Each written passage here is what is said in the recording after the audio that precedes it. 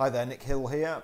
If you're in business, there's a few tasks in the workplace that certainly when people begin to think about them, they get what we'd class as funny internal sensations inside. And I'm talking about stuff like making sales calls, having to pick up that telephone and call contacts that maybe you've not spoken to before. And it is a key skill that can be learned, and there are a number of things that contribute to those internal sensations that you might feel about making sales calls.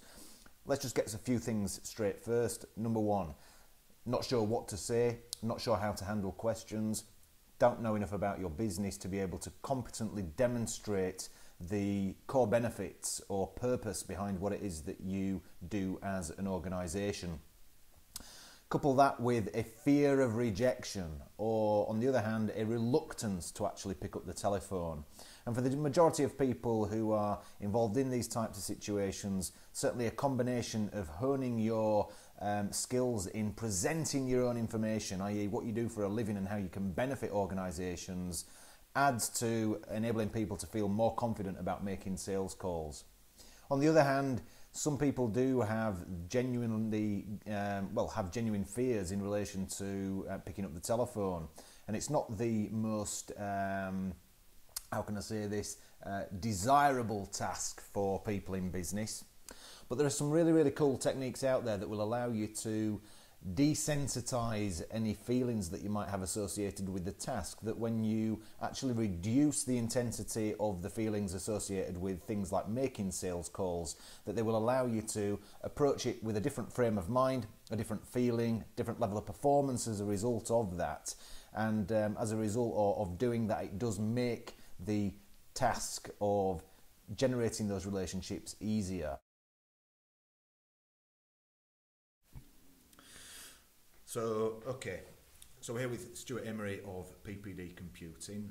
Stuart, just talk to me about a context at work that you find challenging, something that maybe when you think about it, or a job or task that you do that you get feelings that might be classed as counterproductive. What would that be? I guess pretty much like everybody else, it'd be the cold sales calls that you've got to make when you've got to pick up the phone and start doing that. Okay, so cold sales calls, don't like picking up the phone, all that sort of stuff. Okay. So, just close your eyes for me for a minute. Okay. What I want you to do in your own time is just allow your mind to generate the image that it generates when you think about you making sales calls, and just allow yourself to do that.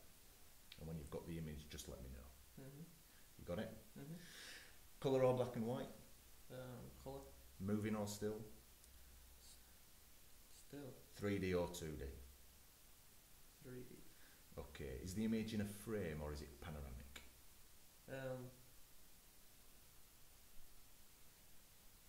Say in a frame. Okay, do you just want to reach out and touch the image? I know that sounds a bit weird, but just reach out and touch the image. Right close. Okay, quite close to you. And just run your fingers around the edge of the frame if you could do that. Perfect. Are you looking at yourself, or is it as if you're there through your own eyes? Looking at me. Okay, fine. So what word, when you look at this image and concentrate on the image, what word describes how you feel in this situation? Well, my stomach's getting pretty tight talking about it and thinking about this image. Quite nervous, a bit sweaty palms sort of thing. Nervous and sweaty palms. And can you just point to where that feeling is inside you right now? So it's right here. Okay, fine, no problem at all. What I want you to do in a moment is, you said this, I'm just going to take your hand if that's all right, and you said that this image was quite close to you, about here. Mm-hmm. Okay, can you just push it away at a rate that's good and enough for you to do that? Just push it away. Mm-hmm. Okay, so maybe about there. Okay, and you can just leave that there and just put your hand down in your own time. Okay. What word describes now how you feel about this situation?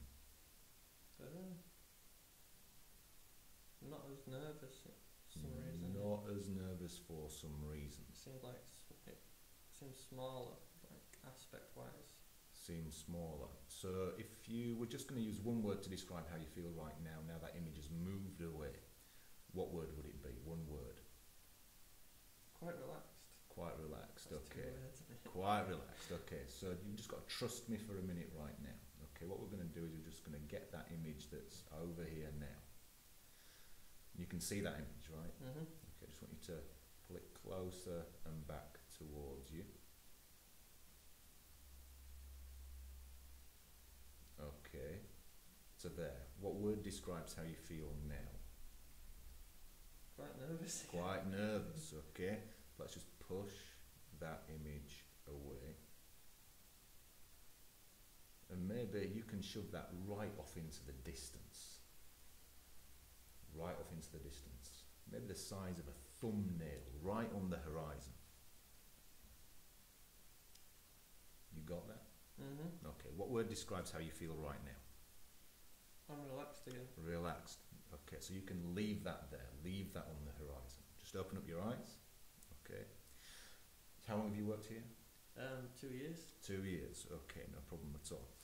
So by changing the dimensions of the image, and in Stuart's case, just pushing it a bit further away, he was able to change the sensation that he associated with making sales calls.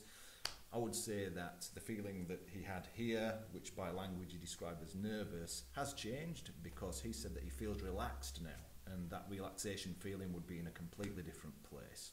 So that's how you minimise any sensations with cold calling quickly and easily. So you can see in that short clip that just by playing around with these memories that we generate, and don't get me wrong, I mean, this is one of the basic techniques within change management toolbox or NLP or whatever you want to call them. Obviously, these are quick and easy techniques that will allow those who practice enough to develop the skills to remember or create these images. And I don't want to make this difficult or anything. Some people often say to me, yeah, but Nick, this image, it's not crystal clear or anything like that. That's absolutely fine. The mind will generate images in whatever form or state that it can do so. It doesn't matter whether they're massive or small or really far away or really close in Stuart's case. By playing around with some of the different variables associated with them, the distance, the size, increase and decrease size, move forwards and away, to find out which one causes the sensations to change. And you'll be able to recognise whether it's worked or not, because by language, i.e. how you describe the feeling, you should get a different word to the one that originally described the feeling. So go ahead and play with the techniques. Think about the image that your mind generates when you think about sales calls, and then either make it smaller, push it off in the distance, maybe change it from colour to black and white. The metaphor I'd use to describe how you can use these techniques on your own is, think about you've got a TV remote control in your hand, and just like you can increase and decrease colour saturation, size of screen, brightness of image, and you could have the TV right up in front of you, or you could push it and put it off in the distance.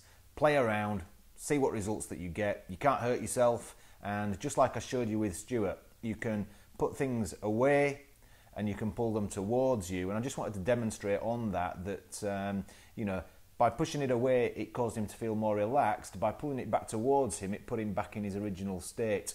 Well, I did that because if you don't get the result that you're looking for, i.e. you feel worse or not as good as you did, you can always change these things back to the range or location in which you started with that image. So go ahead and play and enjoy the results, and look forward to making sales calls easy now.